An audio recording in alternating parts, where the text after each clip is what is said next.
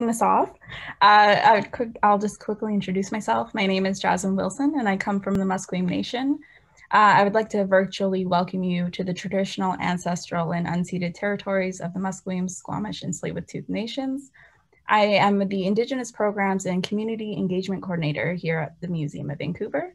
So I'd just like to welcome you once again. And I'd just like to thank you all for joining us virtually today. And I'd like to give a special thank you to the Chinese Canadian Museum for this amazing collaboration. Before we begin, I just want you all to know that we have closed captioning available for anybody that needs it. And you could post your questions in the chat box and we'll be doing a Q&A afterwards. And it's a great honor and privilege to welcome Elder Larry Grant and Wade Grant today as they discuss their cultural identity and reflecting on being not only Musqueam, but also Chinese as well. Before we begin, I'm going to pass it on over to our next panelist, Sarah Ling from the CCM. So once again, thank you for joining.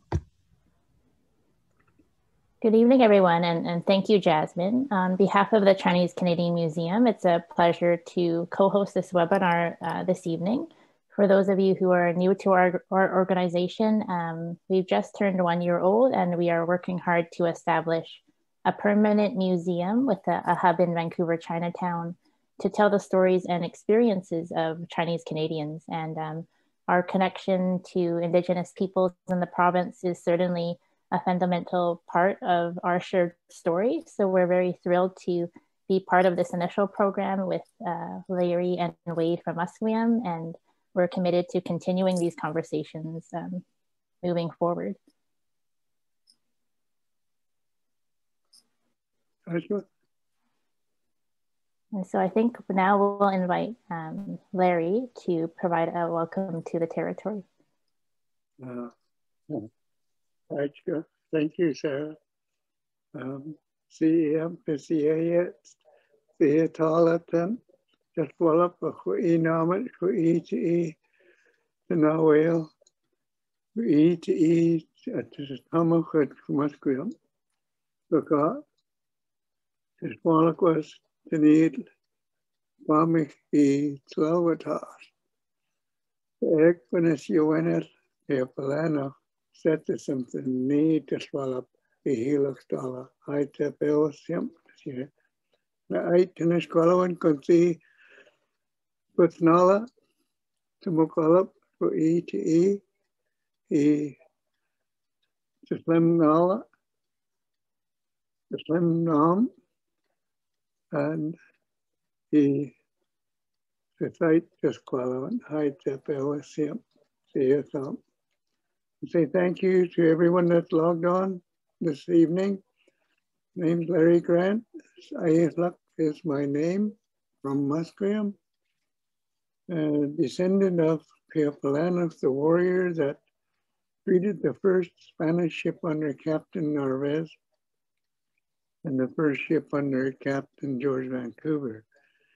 And as our ancestor Piapalano had done in the past, I do today, and raise my hands and welcome to all of you here on the traditional, ancestral, unceded lands of the Hunkaminam speaking Musqueam people that we share along with our relatives from Squamish and our relatives from Tsleil-Waututh. Thank you.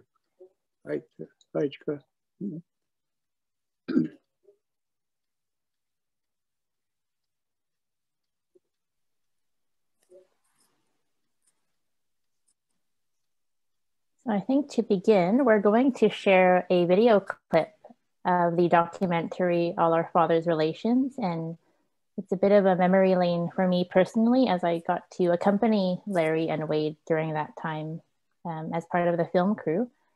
And for those of you who haven't heard about the film before, it documents Larry and his family's story growing up as Musqueam and Chinese, and follows them on their journey in 2013 to their father's ancestral homelands in Seimun, Guangdong, China. And Wade, Larry's nephew, was there as well. And so we're going to start with an introductory scene to give you a sense of the story, and we'll be referring back to different clips during Wade's conversation with Larry. Mm.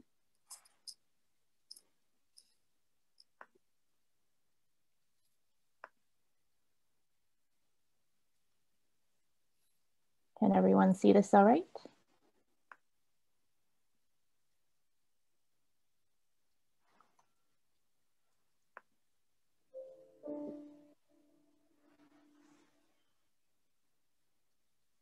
We had many Chinese market gardeners living in their bunkhouses here at Musqueam. In the winter, they would hear these drums beating every night. One day, one of our Chinese relatives approached my grandfather, Seymour Grant, and said, "What is happening?" And my grandfather would commence to tell them that these were our winter ceremonies. Then he asked the question, would we be allowed to come and watch and listen?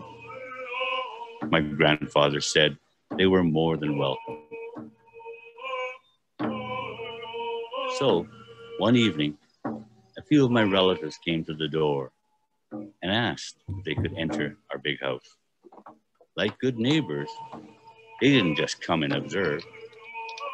They came with an offering of fruit for that house. They wanted to be part of our community.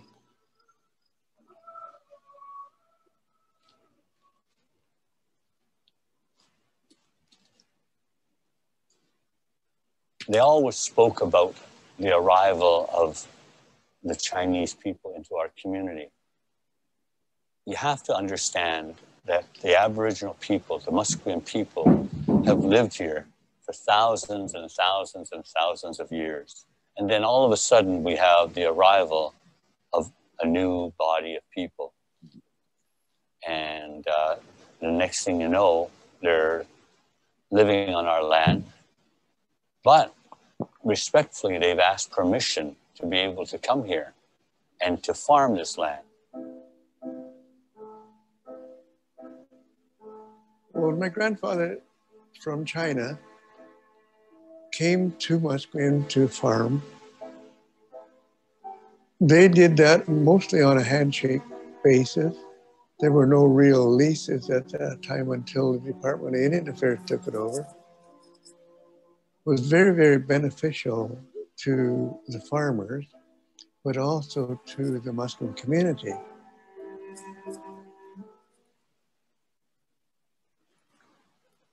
Under the Indian Act, the federal government of Canada decrees whether or not you're an Indian or Aboriginal person by their definition. We grew up as Musqueam children. All our teachings had been passed down from our primary caregivers, who were Musqueam. But one day, the government decided that we would be classified as Chinese. We were registered as the bastard children of Agnes Grant. After our parents were married and before Howard was born, the Indian agent struck a line through the names of me and my sibling, no longer recognizing us as members of the Musqueam Indian Band. With 3 strokes, our lives changed. So every year, our cousins were taken to Indian residential school at St. Mary's in Mission City because they were Indian. We weren't taken because we were Chinese.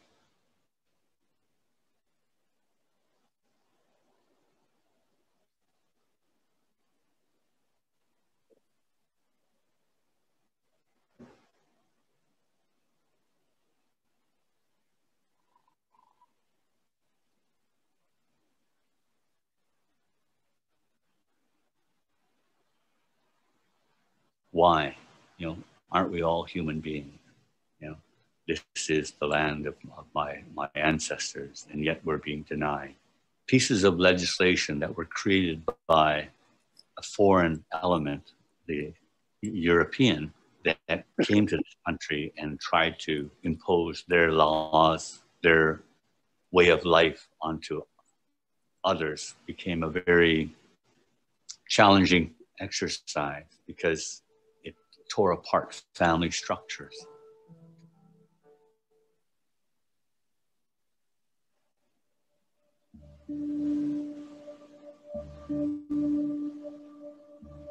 The Indian Residential School Act was an act created to basically kill the Indian in the child, to remove all vestiges of Indian culture out of that child.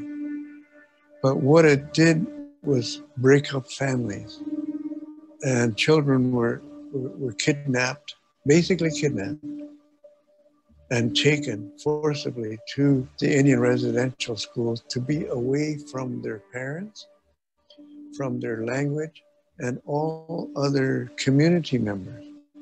That in turn created trauma with the parent generation. It all of a sudden, they had lost their children. It is as if a death had occurred. It's a completely disconnected child that comes out of that school. A disconnect of self-worth, a disconnect from community, family, culture, spirituality, and geography. Anyone that's disconnected from all of that will begin to self-medicate. And if you have no self-worth, where do you go?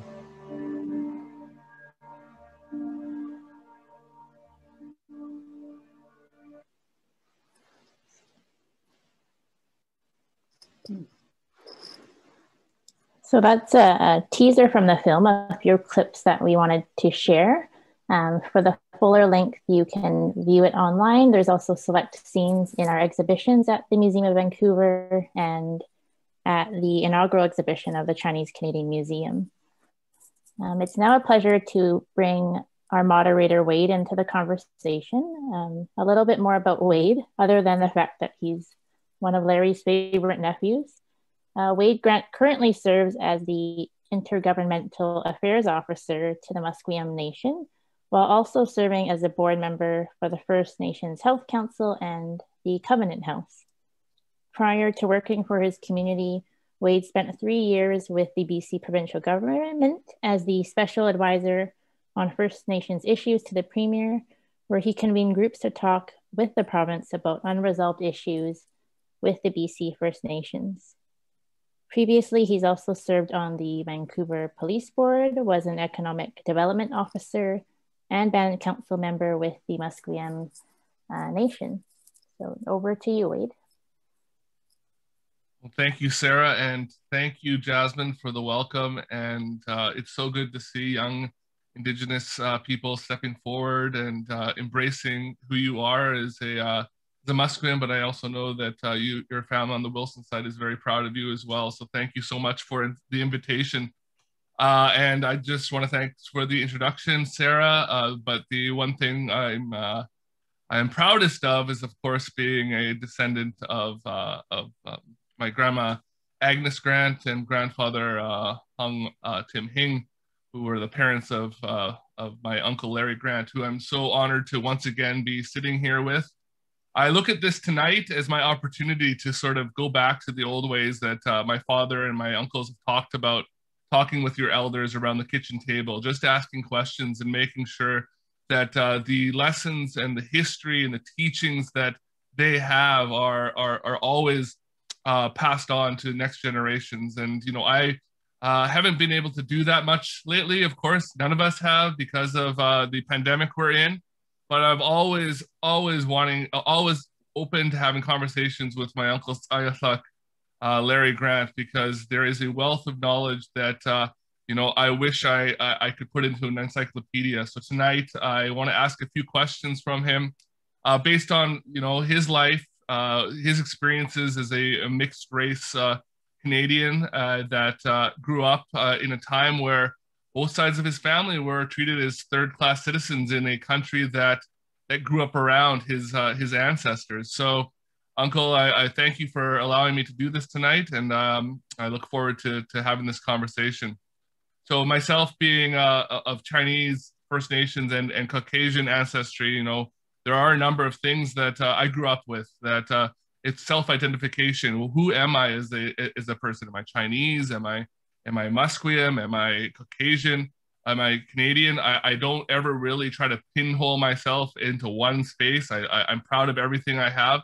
So my first question to you, Uncle Larry, is growing up in Musqueam or in Chinatown, as you did part of your life as well, did you have those same sort of you know, reservations about self-identification of who you were in the 1940s and 50s?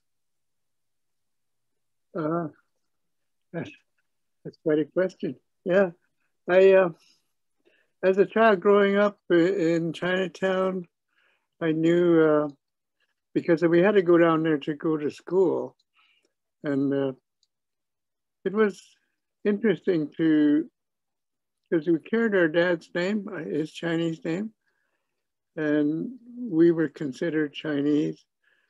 But in our minds, we were predominantly Musqueam. And that was always denied in school in the sense that the teachers would say, no, you're not an Indian child, you're Chinese because you got a Chinese name. You know? So that kind of gives you a mixed feeling all the time when you say, no, I'm Musqueam, because our primary caregiver is a Musqueam person and Musqueam family. And our Chinese parent, there were no Chinese women around. There were very, very limited number of Chinese women were allowed to enter Canada. So we couldn't kind of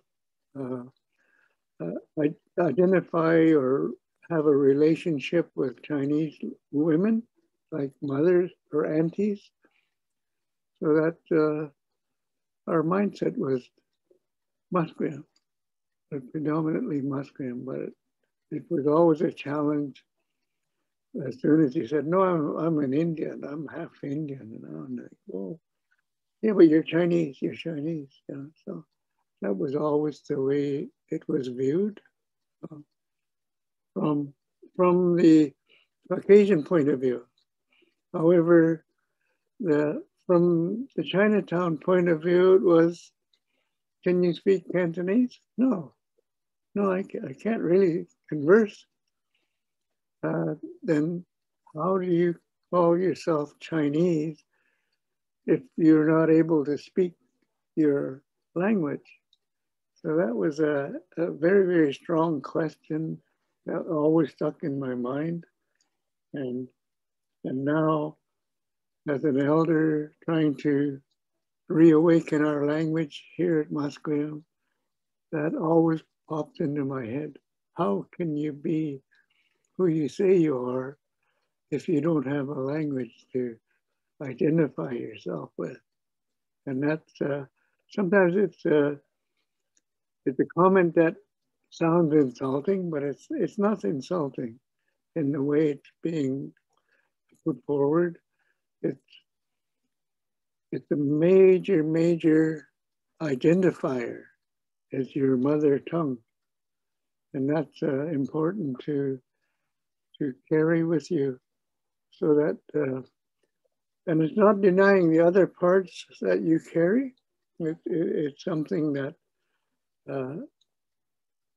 I would say because British Columbia is monolingual, and knowing different languages, which many people do, they're multilingual, and everyone praises them. However, we grew up in an era that denied all sorts of languages other than English as a language of privilege. So it sort of, even today, it's the language of privilege. And you kind of push aside other languages to be able to belong to that privileged group in some way that would help you move through your life economically. And that's, for me, that's how I feel about that question you asked. Well, thanks, Uncle. I appreciate the answer. And you know, growing up in your generation, I know that a mixed family like yourself was probably not as common as it is today. So I'm thinking even down on the reserve in Musqueam, the intermarriage between the Chinese farmers and Musqueam were few and far between. I'm wondering if you could elaborate on how our family came together. How did Grandma Agnes and your father Hung Tim Hing, how did they meet, and you know, how was that viewed in the community? Well, that was that's an interesting one too, in the sense of how did our parents meet? How did your grandparents meet?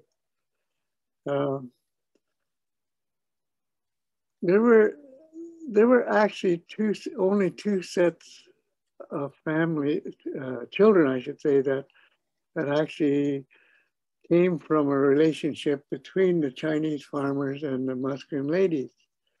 And that's quite interesting too, because there were about 100 Chinese farmers down here that basically lived a bachelor's life on tending the farms, because, as I said earlier, there was a limited number of Chinese women that were allowed to enter into Canada. Well, our Chinese grandfather, and I honestly to this day do not know his name. Uncle Edmund probably knows it, but our grandfather brought over his son, who became our father, in probably 1920, and he would have been about 14, maybe 15 years old. And he spent a few years downtown before he came out to the farm. And then as he was working on the farm, would see this young woman walking by the farm, always either by herself or with older people, and was intrigued. And I guess they were quite good-looking women here at Musqueam. So they still are beautiful ladies. And notice that she never had a partner. And our mother was the oldest of the living daughters. And her younger sisters had already married before she did. And I don't think she actually had intentions of marrying, because she was taking care of her parents. He was he was the oldest daughter and was taking care of our grandparents, our Musqueam grandparents. So I don't think she intended to marry. But our father to be came down exactly the way our old people do at that time. He came with someone and spoke to our grandparents and asked if he would be allowed to marry our mother. And that custom was exactly the same the way they do in China, that people that intend to marry or arrange a marriage for you will come and ask the parents of the ladies to become the wives of whomever they're asking for. And our grandfather at that time was an interesting person also, in the sense that one daughter was married to a Musqueam person, another daughter was married to Indigenous Musqueam person, but had separated and taken on a Caucasian partner. So he in his mind was thinking also, and this is a story that was told to me by our mother. In his mind, okay, nobody in our community has a Chinese person. Let's see how my grandchildren turn out. The one from Indigenous Musqueam, the one from the Caucasian relationship, or one from the Chinese relationship. So that's how they got together. Grandfather having that personality, thinking have a mixed heritage grandchildren, which one is going to take the lead? So, and that's the story that was handed down to me from our mother, your grandmother. So that's how they got together. Yeah. Well, thanks. But how was? I mean, our family, of course, you know, we're proud of who we are as Hongs and as of Grants. But was there any backlash in Musqueam that there was from other families, or was it accepted? Is it something that was, because like I said before, I don't think it was something that was common. So was there any issues, do you think, or do you know? Well, our old folks, like when I say old folks, and that's our grandparents and great grandparents generation. I don't know how much that very first pandemic played a part of this. Where before Narvaez and Vancouver arrived, a pandemic had run through the Indigenous communities all across North America and devastated the communities to the point where there was a huge loss. Maybe 90% of our people were lost to that first pandemic. And I and our older brother, we didn't, from our old people, we didn't feel any backlash, negative backlash. We were always considered the grandchildren of Job Coletta and Plano's granddaughter, or our grandmother. So that, and we belonged to Musqueam, but we also belonged to our extended family that lived on Vancouver Island and down in state of Washington. That we were always considered the grandchildren of Job Coletta of Musqueam. And we were accepted wherever we went, as long as we explained who our parent was, our Musqueam parent was, and who our Musqueam grandparents were. And they said, oh, you belong to that family over there. You go talk to them over there.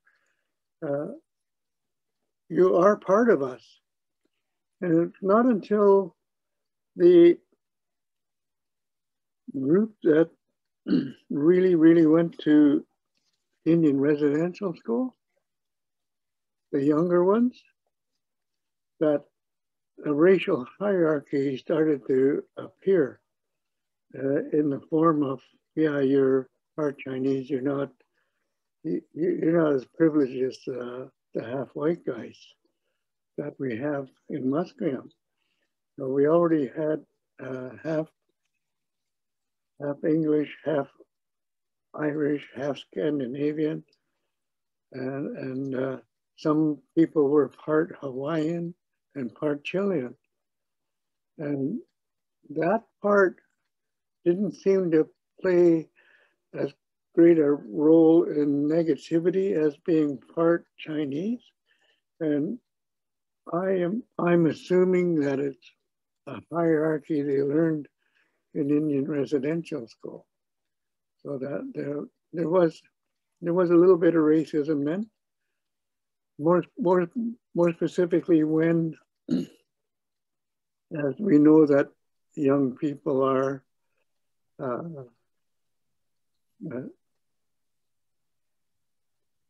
they get quite aggressive about things that they're not fully familiar with. They're not educated about the different racial content of people. It really doesn't matter. So what matters is what kind of a person are you, in social circumstances. So that was how I saw it and experienced it. It was in times of anger or frustration, very much like what's going on right now. With the COVID-19, there's a lot of anger, there's a lot of frustration, and there's a lot of people that view, there's a lot of jealousy in the perception of privilege and the ability to move around. So that brings a lot of things out that normally wouldn't bother you. So that's how, because our community was in a reserve, confined to a reserve. And when we look at our dialect, our language continuum is from Point Grey across the water to Howe Sound, approximately Harvey Creek area, then across the mountains, down into Indian Arm, down to Salwatot, and across over to Quirkutlam, KC, up to Kwantlen, and then back down south to Stillwater on the South Arm and back.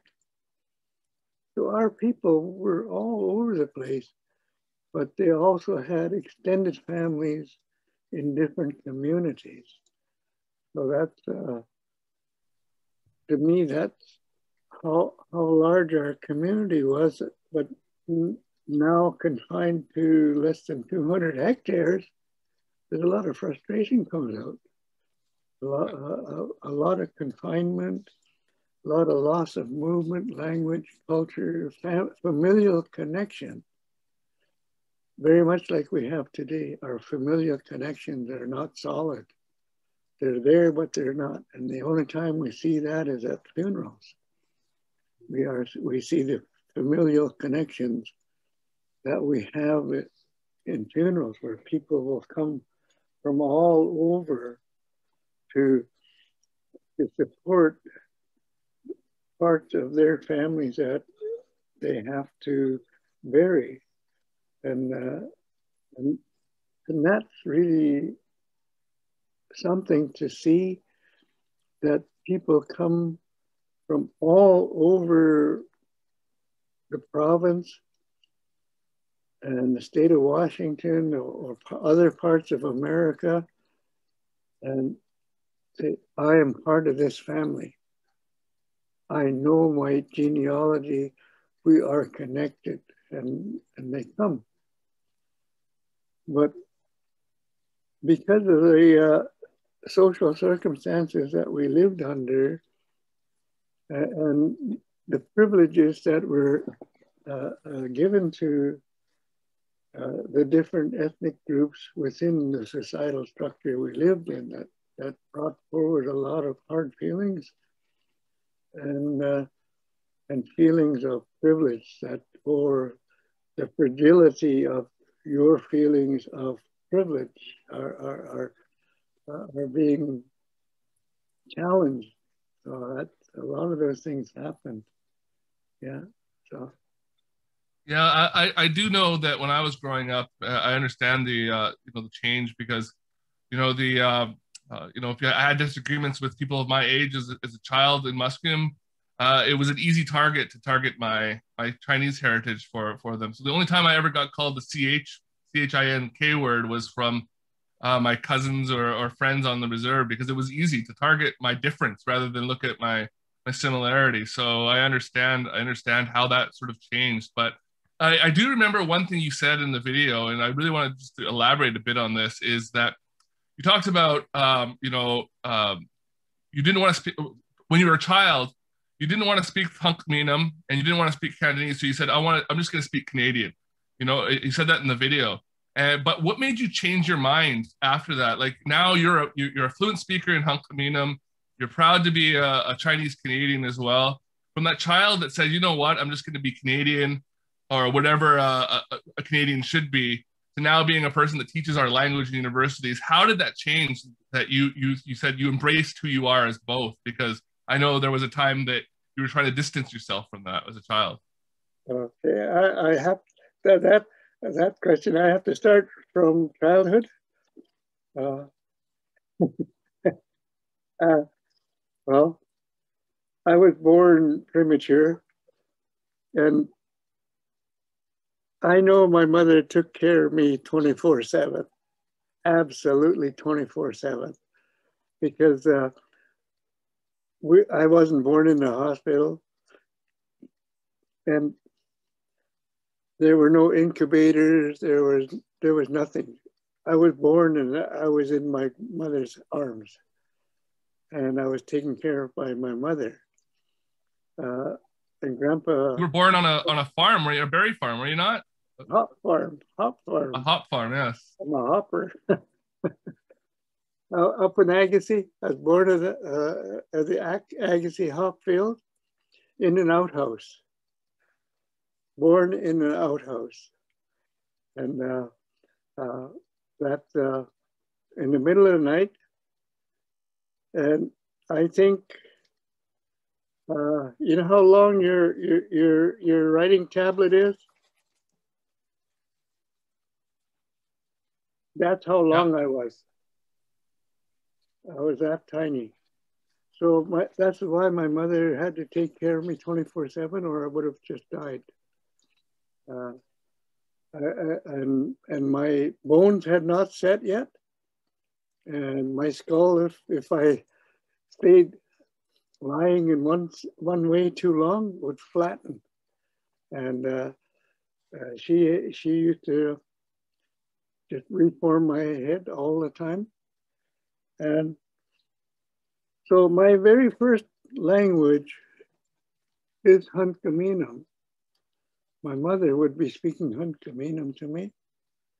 Grandparents didn't really speak English, so there was always Hunkaminam. And our aunties, they were up there in the hop field. They would be all speaking Hunkaminam. And then Second World War happened. And the Japanese were criticized. So all Asians, all Chinese were really, really put under scrutiny. And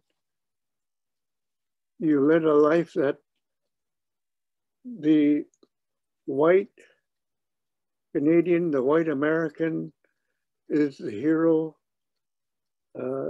The cowboys and Indians, the hero is a white guy. And you get to the point where you say, I want to be that hero, and that hero is a white man. I wish I wasn't Chinese. I wish I wasn't Indian. And then our dad, who was basically a separate because of the Indian Act, he was an absentee father, basically, even though he was only a few blocks away. So I didn't grow up immersed in Cantonese. It was always partial.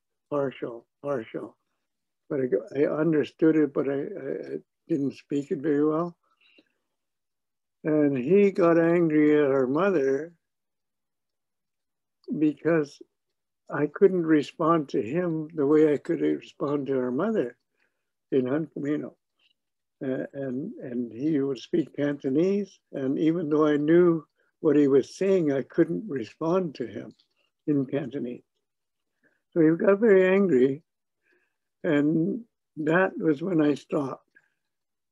Said, no, the language of industry, the language of Canada is English. I will speak English and become a Canadian boy. And not knowing I would never be allowed to be a Canadian boy because of my ethnic heritage. Then 40 years later, 50 years later, Howard, you saw him in the video. Said, what are you gonna do, bro, when you retire? 1999, 1998, he was talking to me, 1997. What are you gonna do when you retire, bro? Said, well, you really got a good command of English, but what the hell do you don't know about retire? Retire? Said, I ain't gonna do nothing. Because you can't do that. You can't stop working. You'll die. So help. Sign up in the language program and help them. And I'm laughing. Said, well, I'm going to go into this in my 60s. They said, yeah, you get a UBC student number and you carry on at UBC and lifelong learning. So man, but I finally signed up into the language program, and lo and behold, all of the people, all of the elders in that space, they were there as students. That was our largest Musqueam class. We had about 35 Musqueam students, and all were there, or I should say, at least half of them were older than me, and but they were not first language speakers. The majority of them, they had learned a lot of phrases, had seen a lot of ceremony with Hulk Aminum being spoken. And I'm going, and they were saying, Hulk Aminum is our official language in the big house. Hey, wait a minute. No. Hulk Aminum is what is spoken in our house. And there's a translator, if there is, that will translate into Hulk Aminum for the Hulk Aminum speakers. And sometimes there were Squamish interpreters. Sometimes there were Lummi interpreters. But our elders at that time spoke Hunkaminam. But because they were younger senior people, did not hear Hunkaminam in the language, in the big house. And I didn't realize how much my background anchored me in Hunkaminam. Because your grandmother used to give me a slap on the back of the head sometimes, because I would come home from places like Steveston with our Auntie Sophie, Ray Harris's grandmother, and I would speak to her because it was easier to speak Hulkaminam. And she said, no, you can't speak that. You don't come from there. You come from here. You have to speak Hunkaminam. I didn't realize how strong that was. And I argued with the other senior Musqueam people that were in there, who would literally stop the class in our debate, a very, very heated debate, and used to make the instructor cry because of the interruption. And that's when I realized how strong my Hunkaminam roots were. And I didn't know that I was a really truly silent speaker at that time. And it's a real challenge, it's still a challenge, but it's my Hunkaminam roots, my Musqueam roots were truly, truly embedded into my psyche. And that's what made me stay in that. I thought that I would only be in the language class, language program for about 5 years and see you guys later, you know. But the arguments that I had in that first year is we said, no. You have to hear the history, because there's a long convoluted history too to the dialect change that happened. So it's something that many of our younger people, when I say younger people, the ones that are in their 70s now, have no idea of why that change happened here in the community big house. So it, and I know our old people would not be speaking another dialect. It's like you speaking, well, you do anyways, you speak a different dialect of English.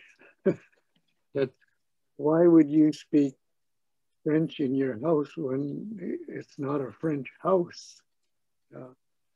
I try to liken it like Hunkaminam is from the west or east coast of Vancouver Island, like a Manus area. Hunkaminam is our part of the dialect. I liken it to like France French and Quebec French. There's similarities, but there's differences as well, right? So yeah. I just wanted to clarify that for the audience there. Yeah, and it's very, very, very much like German and Austrian German and Swiss German. You know? They all speak German, but it's all a dialect. So and they're very different at times, because what your language does, like Hunkaminam and Hulkaminam, it ties you to area, because certain vegetation doesn't grow on Vancouver Island, and the Vancouver Island vegetation, certain parts of it doesn't grow here on the mainland unless it's been introduced. And we don't have words for it. So it's really, really very much like we don't have the words for heaven, hell, God. We don't have a word for Jesus. No word for devil or angel. It's all a part of the French Chinook jargon that we adopt. You know, it's very much like your stepfather who says Masi Cho. Masi is the French word merci. They have no R's. We have no R's in our language. And we do use Masi in a lot of our spiritual ceremonies, but it's taken from the French word merci, Masi, and Cho is big. So it's a big thank you, Masi Cho. And he will tell you that if you ask him. Okay, I'll ask him later tonight for sure. I know we're running short on time. I know we want to get to question and answers. I know we have another video clip. I have one last question. It's a two-parter, and I'll ask it, and then we'll go to the next video clip because there was a long break. You know, our grandpa, your father, passed away when Dad was 10, in 1956. You were about 20, but then you didn't make the trip over to China until 2013, which was a long time later. Why such a gap to actually return home to see where he's from? I know that's a big question, but the second part is when you finally got there, what was the most memorable moment that you had when you were there? I remember mine, but I would like to hear yours too. So those are my last two questions, and then we'll move on. Two questions, okay. We were afraid to go to China.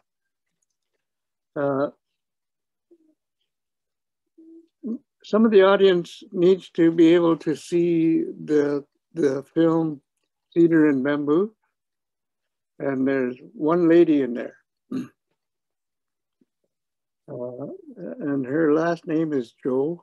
And she's real Oriental, but she is part Indigenous. Was taken to China and left there. And she was able to get away from there and come back to Canada. And that's a good story for our audience to kind of research and see, Cedar and Bamboo.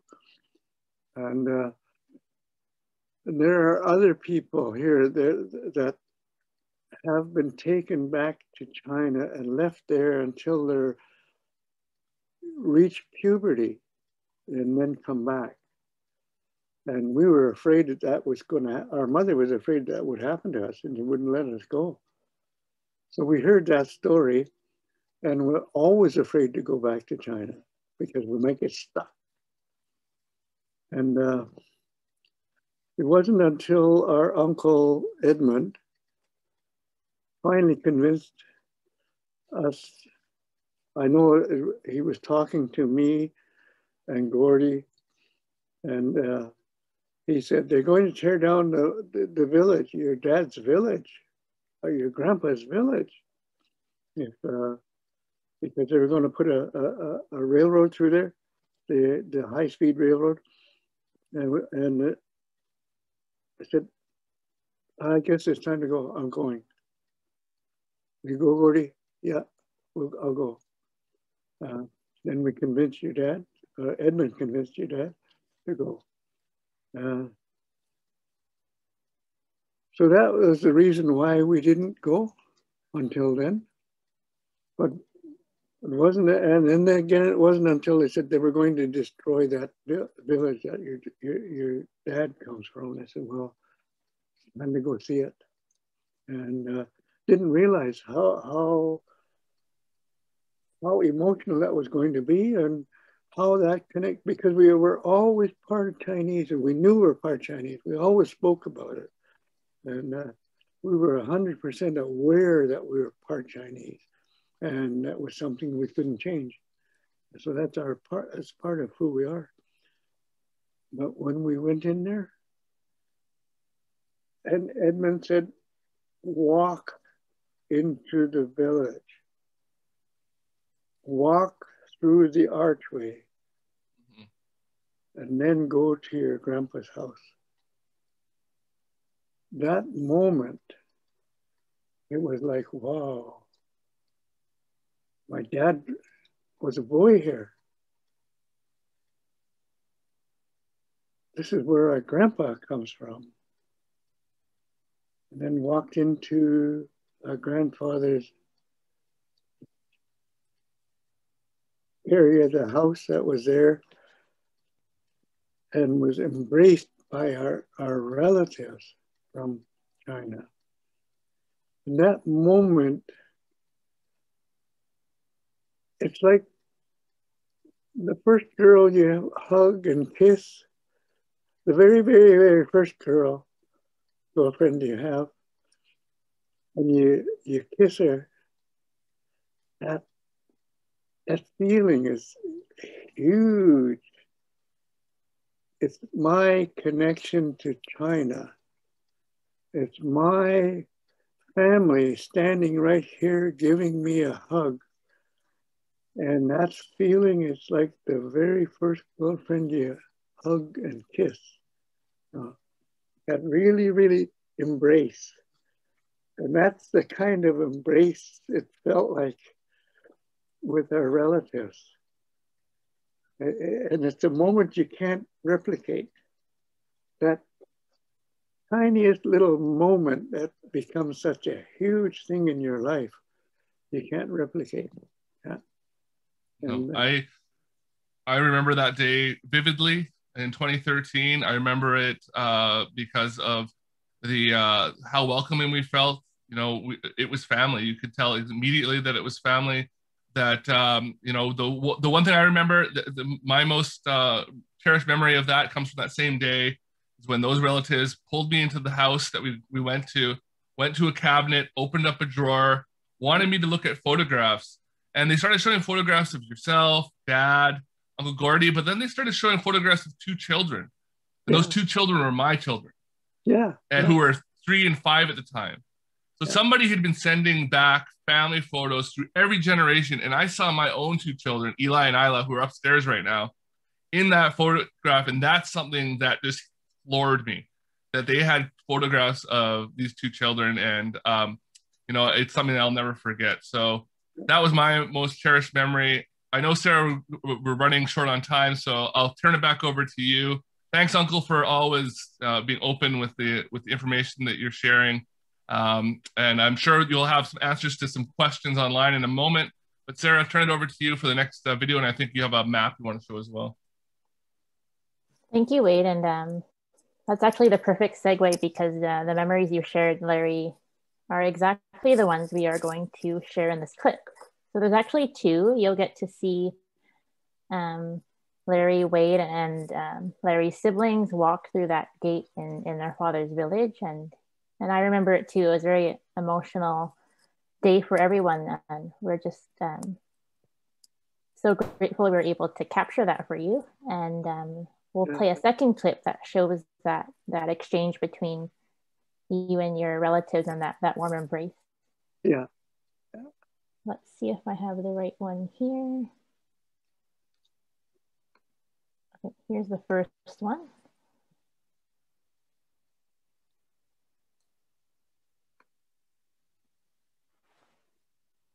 Sorry, this is the one that we just watched.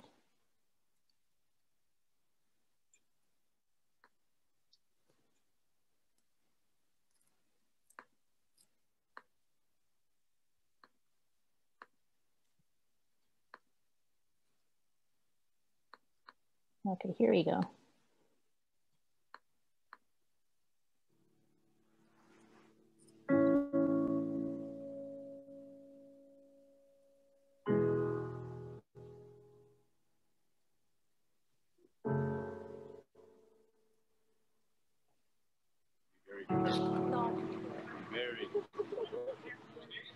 It's really something to be here, I think, because you look at it and it gives significance to the gate in Chinatown and Vancouver.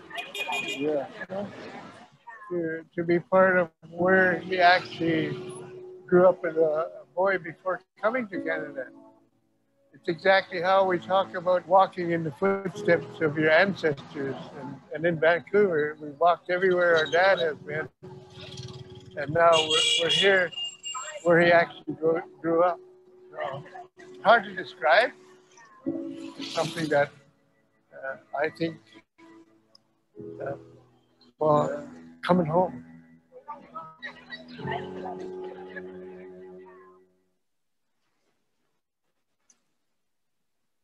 All right, and the second clip is in the village.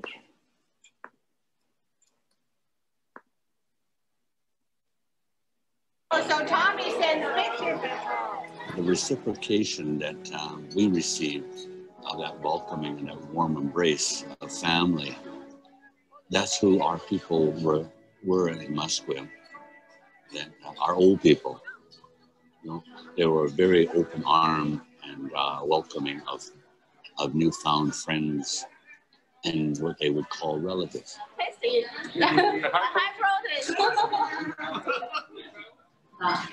took us many years to come here, but you were always on our mind. I saw you come out,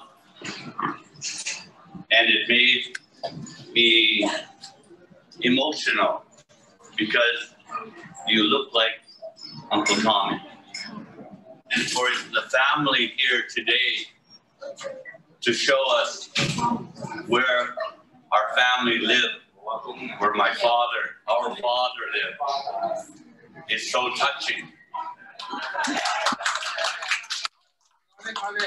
我哋整個家族咧，就今日好多謝你哋都，你哋咁遠翻嚟同加拿大翻到嚟探我哋，好開心，好開心，我哋真係好開心。OK，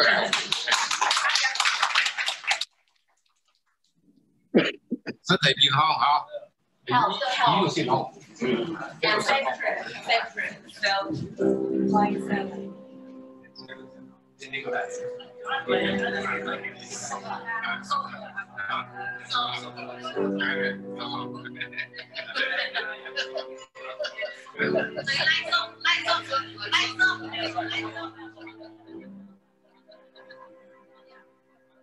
Asked the question, did it meet my expectation?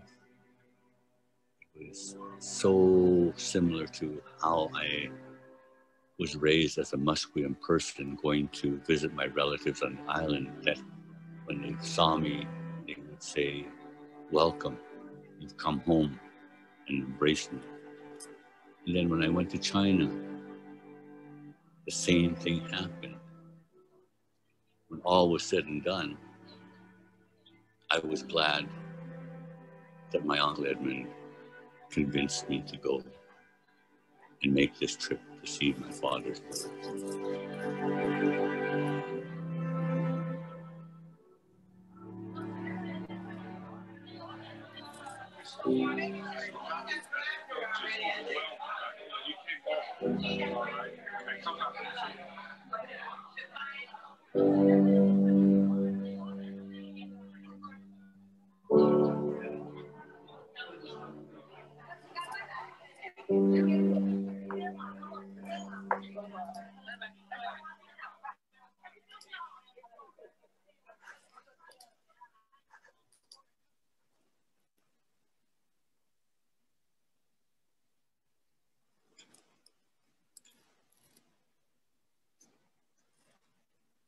So there we have it. Thank you so much for sharing your stories and experiences, Larry and Wade. It's such a touching scene every time we watch that, and the audience might not be aware that the uncle that you see in the film unfortunately passed away within the past few years. So it makes that journey all the more important, I think, to your family and to Wade's kids and future generations of your family. Yeah, that's yeah. So I think at this time we would like to invite all our guests in the audience to ask your questions of Larry and or Wade, and Jasmine and I would be happy to help facilitate that conversation. And I can see a lot of you are very grateful and expressing your appreciation for this wonderful conversation. Perhaps while we give folks time to enter their question in the chat box, I was wondering if you had a question, Jasmine, for Larry to kick things off. I mean, I'm just so amazed and blown away, like listening to you talk and relating to it so much. Because I am mixed ancestry as well. I have Hawaiian and Italian roots, and it was always such a struggle because surprisingly, I was made fun of it. I grew up on my dad's reserve, and I grew up on my mom's reserve, Musqueam, and I was never Indian. I was something else. And yeah, I just could relate to it so much. I mean, just wanted to say thank you for sharing, and it's very touching. And thank you, Wade, for the compliment earlier. It's mind-blowing to hear your side of the story and what you've gone through. Again, I've always heard it from other people, but hearing it from you, it's touching. Well, thank you, Jasmine, and thank you for the words. And you know, I'm always so blown away by our youth, and seeing you take a place here in our traditional homeland, and raising up and being role models for my daughter. I know she'll see somebody like you and see herself in you. So thank you as well. I do see that we do have a question, Uncle Larry. Do you mind if I ask it, Sarah? I see one. Yeah, Uncle Larry, there was a question that says, when your father and your mother met, obviously they didn't speak the same language. How did they communicate, and what did they do to overcome that language barrier? That's from Tina Tam. Tina Tam? I don't know how they at first got through their language differences, but body language is about 85% of communication. So I would say it's very much like that, because we grew up with Cantonese speaking farmers around us all the time. So a lot of times it was hand motion and facial expressions, and that communicated very clearly what was happening in your mind. So that's part of that, and the other part is the language of love, I guess. That's sort of universal when you meet someone. You're in a relationship, and you know what's expected of each other, and you just communicate that way. So I really don't know. When I was a child, Dad spoke very limited English. His vocabulary was very limited. Our mother didn't speak Cantonese at all. Her English was quite good, very good. And so that's probably how they communicated. That part, I really don't know. I can see the questions are flooding in, so keep them coming. Yeah, there's so many. The second one I can touch on very briefly, but it's how will you reach out to the wider community to share this very important story? That's from Anne-Marie. I will say that since we screened the film in 2016, we're very glad to see communities across North America and even into China request to see this film. So it was screened at multiple film festivals, but also certainly schools and different institutions have reached out to book a screening or to purchase a DVD or a screening license. During Asian Heritage Month, to this day, we still have a lot of requests. And I know Larry, your brother Howard, and Wade get asked all the time to share their story. So it's definitely an ongoing journey. And in terms of the Museum of Vancouver and the Chinese Canadian Museum, we're also committed to providing that ongoing platform to share not only this story, but other stories across the province. And perhaps we'll move to Audrey's question. How did your parents get from Musqueam Reserve? I think the question was cut off, actually. It's she at the bottom, it says from the hop farm. So how did you get from Musqueam to the hop farm? Your parents? Oh, I see. My dad wasn't there. We got up there probably on the back of a truck with the hop farm owner. The hop farm is probably half of the township of Agassiz. The UBC experimental farm is out there, and that was the that's another experimental farm. That's the farm, the dairy part of it.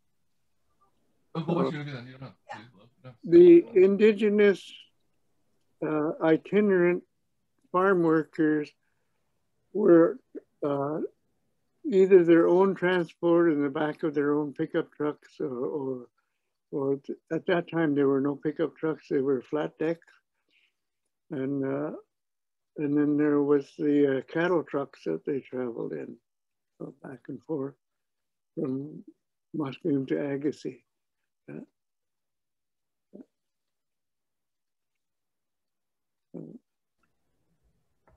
We have another question. It's for Wade or Larry. Did you feel any culture shock when visiting the family in China?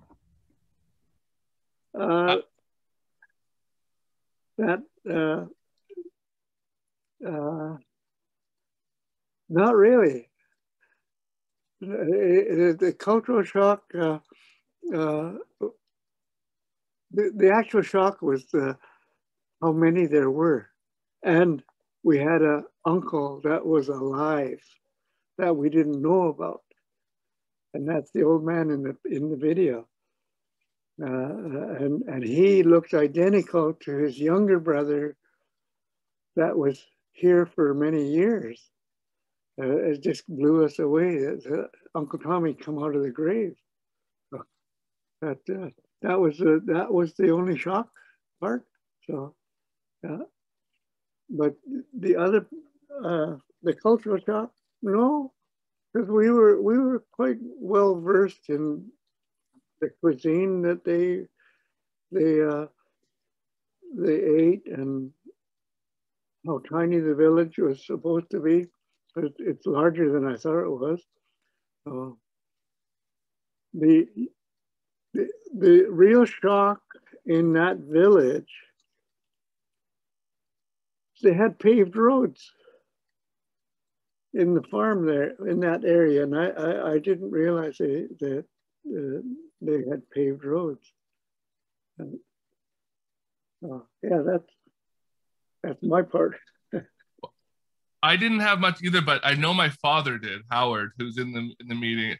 I'm adventurous with anything. I'm open to eating anything, really. But my dad is very picky, and he's actually deathly afraid of snakes. So we made sure that there was actually snake on the menu at one of our meals, and he would not come close to the table. So that was one of the culture shocks for him. It was the different foods, and I did mention earlier that there was pictures of my kids there, and I have a little visitor here that wants to just say hello. They can't see you if you. This is Isla, my daughter. She's Uncle Larry's great niece, so she wanted to say hi. Hi. Hi, Isla. Hi, Isla. Hi. Oh, way to go, Isla. I'm afraid of snakes as well. I think I would have freaked out. So sorry, I'm just trying to find another question. Oh, okay, we have another one. It says, sorry, were you less certain about roots? How do we move toward restoration of identity, walking alongside and living? And your story is so special. The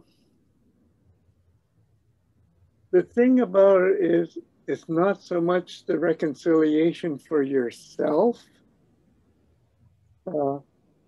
It's being able to stand up and having the general population understand that you're just another human being in that sense. But I know it's quite a special story in the sense of but the stories, the complexity of the story is brought about by Canadian legislation. See?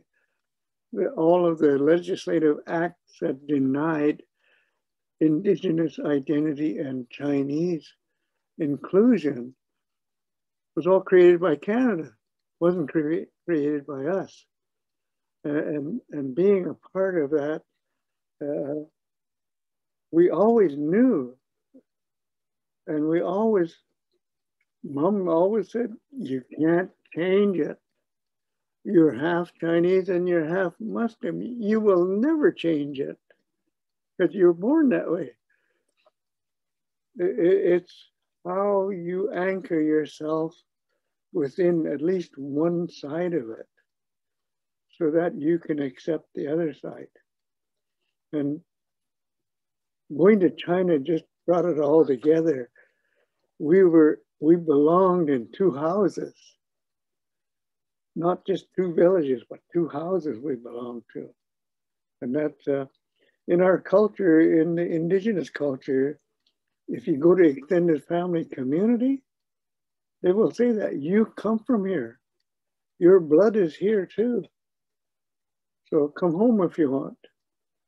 And that, but it just kind of filled in all the little gaps of feeling that it was, now it's complete. The feeling is complete just by being in that village of our fathers. That to me was, now that feeling is complete. I'm not just a Chinese person by remote arm's length connection. That is my village, whether I want it to be or not. It's all part of me, and I'm a part of that. So, yeah. You can't change it. Thanks, Larry. That's really important, I think, as a lot of people are on their journey. Michelle has another question for you. Were you able to eventually reconcile with your father despite the separation due to the Indian Act and the language barrier? It's beautiful you honored your father and his heritage by visiting his village. It was something to reconcile between myself and my father. It's a twofold thing, because my father and I, well, at least I was, at odds with my father, because I never really understood or accepted that a lot of the separation was created by Canada and not by him. And what we haven't said in this is we have a sister, a half-sister, that was born right after our oldest brother was born, but she's a Chinese person from that village. And we both grew up with the sibling jealousy. Oh, Dad's sending all his money to China. And she's saying, oh, Dad's looking after his family in Canada. But because of the separation that he had, he was doing what he could, but there were many things that he couldn't do. And I was upset at my dad. So I held that against him. But after going to China and being a part of the growing up in my mind, he's my father. I never lost my love for him. Never. You can love someone, but if you don't respect them, you don't respect them. But that respect has come back. before I went to China.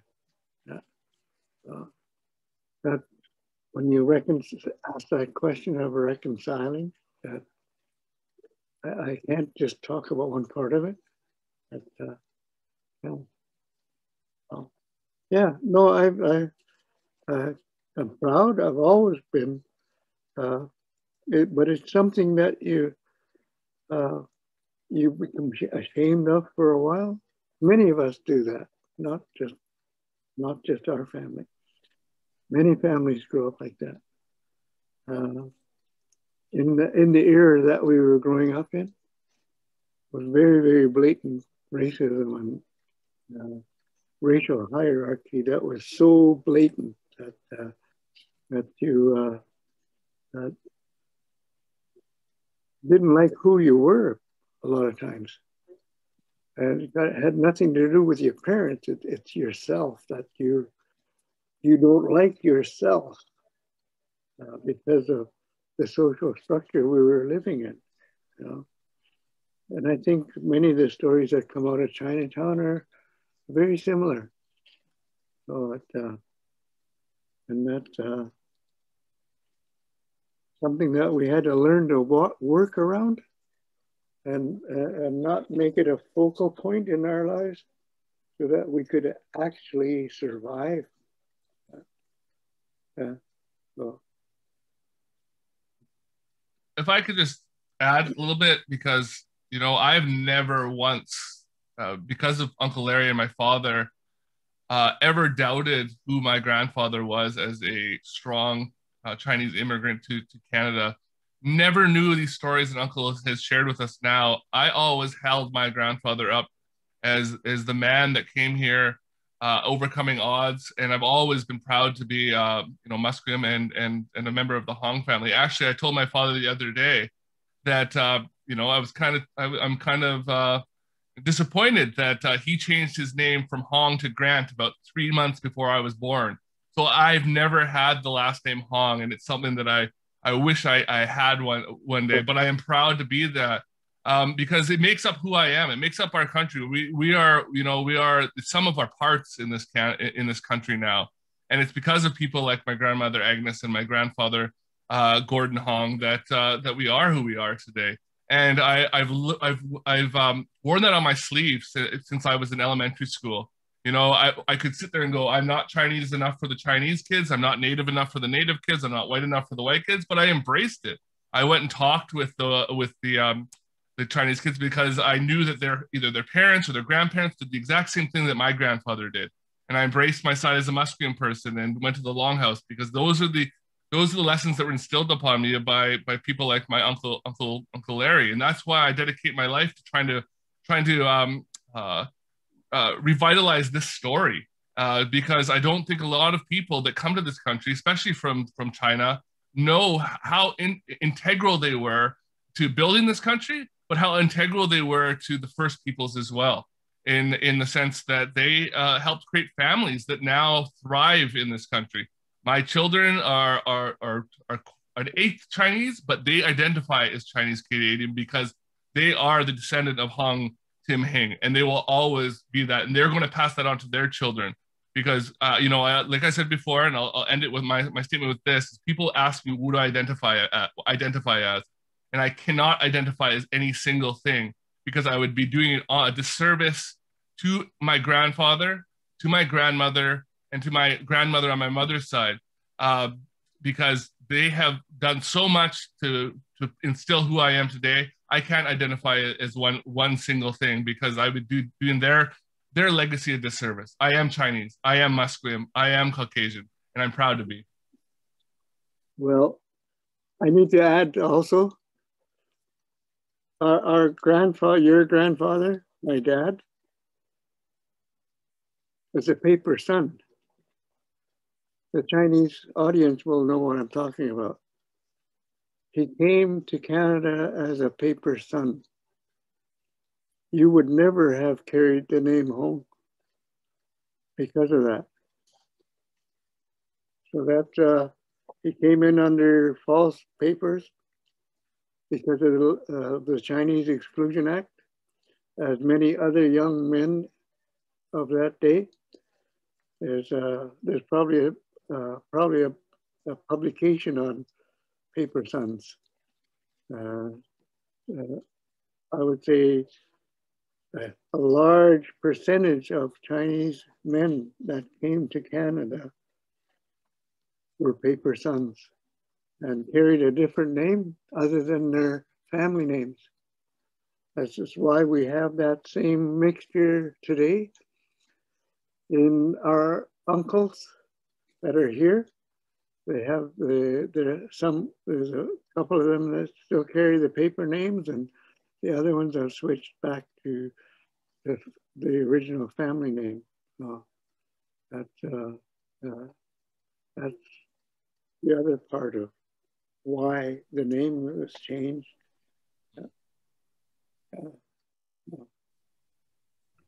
Thanks, Uncle. It's really interesting. Thanks for sharing that. I have another question, and there's also a comment. Thank you again. I and my family are mixed Chinese with indigenous nations in Malaysia. I was also made fun of because I was cast into the hybrid pot. How did you eventually become comfortable with being in both spaces with both identities swimming together? Thank you.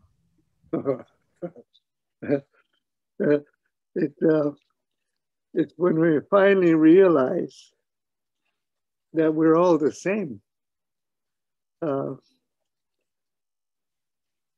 first time was when I come home crying from school, Strathcona.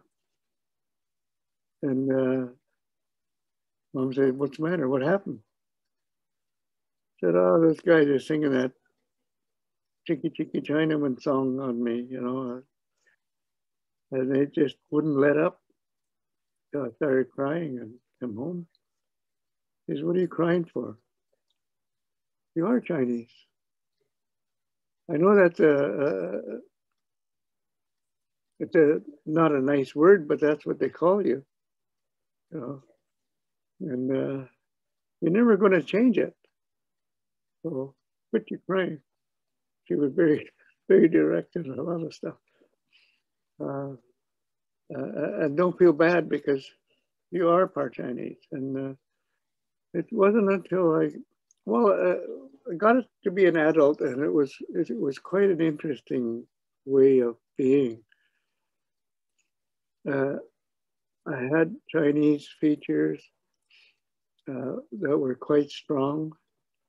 It sort of softened down. But in my work life, people automatically assume they're Chinese. Then maybe 6 months, a year later, they would be swearing at me. Because you're not all Chinese. You're not Chinese. You're an Indian.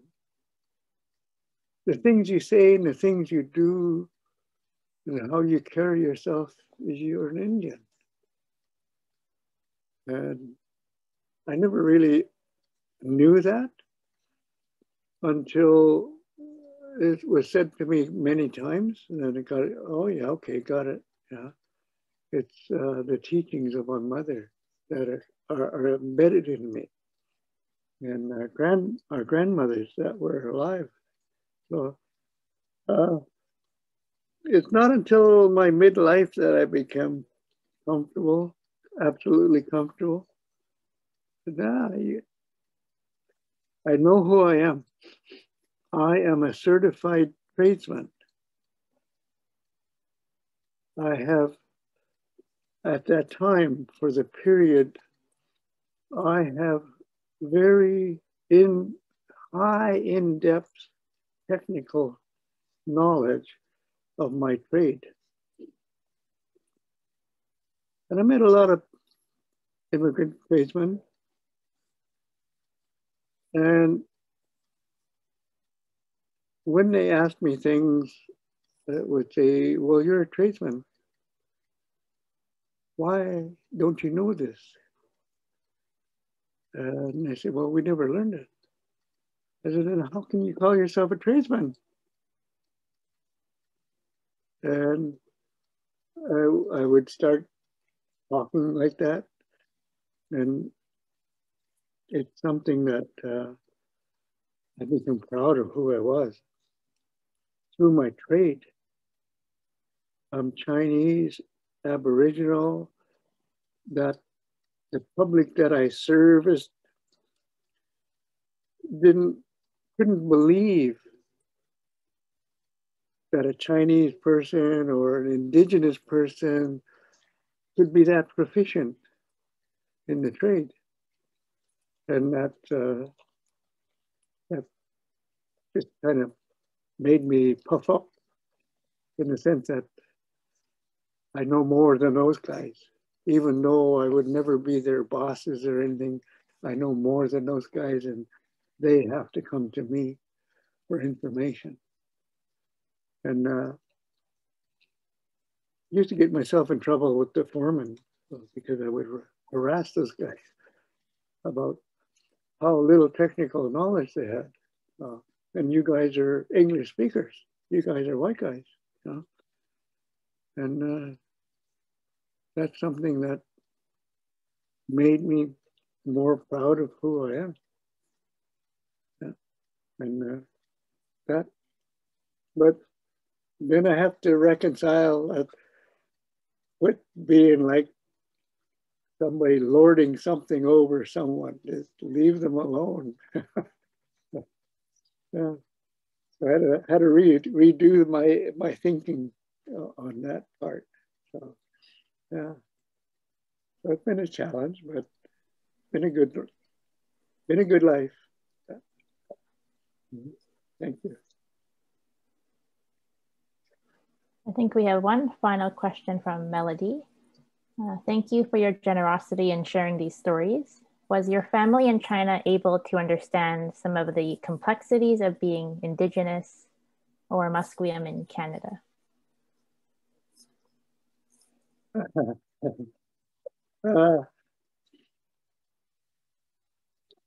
I don't think so. Because they have no idea of Indigenous groups in Canada. And I know they understand about the multitude of Indigenous groups in China. But the world doesn't know that Indigenous people still live and still exist in Canada. Never mind our Chinese relatives, the whole world doesn't know that we exist because Canada does not expound on the native ethnicity of Canada. That this is why a lot of people, when we were doing the Dialogues 2010 project with the city of Vancouver, they were amazed that we were still here. They didn't know that. New immigrants come and they don't get anything in their immigration package about Canada's Indigenous peoples. So they absolutely know nothing about us. And not only that, they are not aware of all of the acts of exclusion and assimilation that Canada has developed, not only for the Indigenous people, but for Chinese people. So those are the things that the world is ignorant of, and Canada makes sure they are.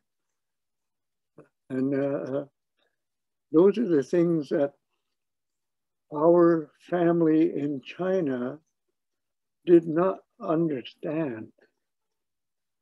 And because I don't know if they've been researching anything, but they're not aware of that. And the whole world is not aware of it, not just our people, our family, I mean.